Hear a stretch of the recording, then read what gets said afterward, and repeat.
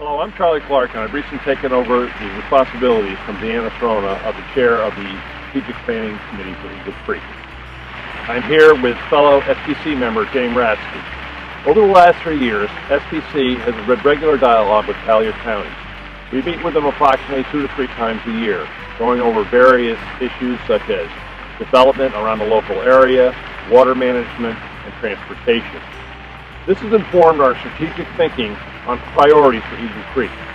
Last year we had a full house when we had a town hall meeting with the head of development for Collier County.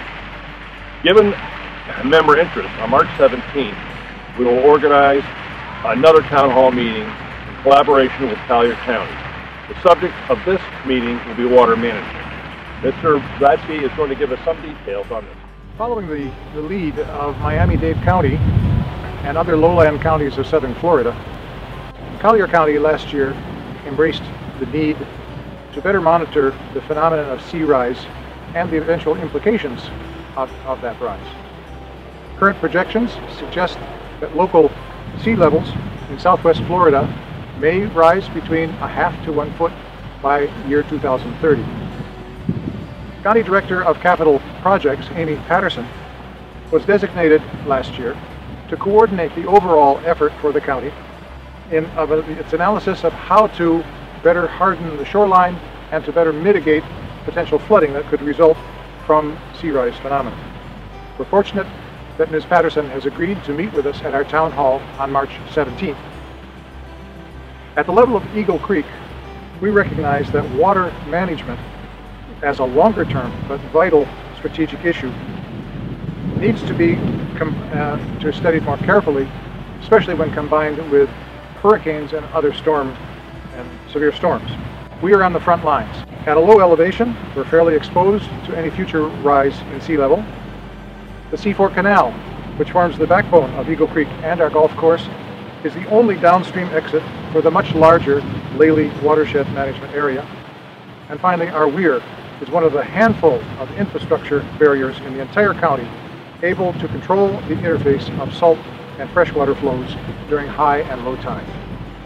Better understanding of sea rise and local water management best practice seems strategically obvious for the well-being of our community. We need to partner, therefore, with those leading this effort so that internally we can best shape our own approach within Eagle Creek, and externally we can help leadership of this effort to understand our needs and leverage actions that best service us.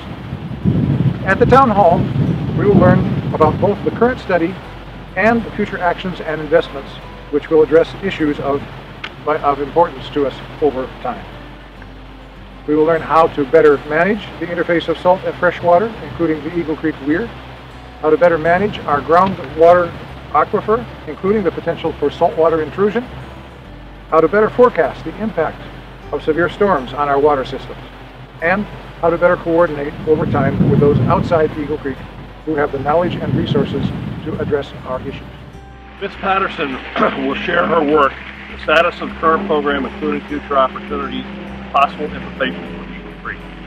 Special Town Hall offers its members a unique opportunity to learn about the phenomenon and its potential impacts for the community and all of Lower Florida.